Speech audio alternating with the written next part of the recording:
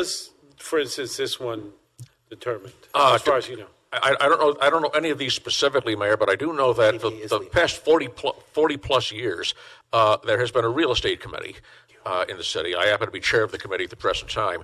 One of the frequent chores of the committee is coming up with prices to charge individuals who want to buy small pieces of city land that really they'll have no great value, but because they're adjacent to a person's property, they have value to that person.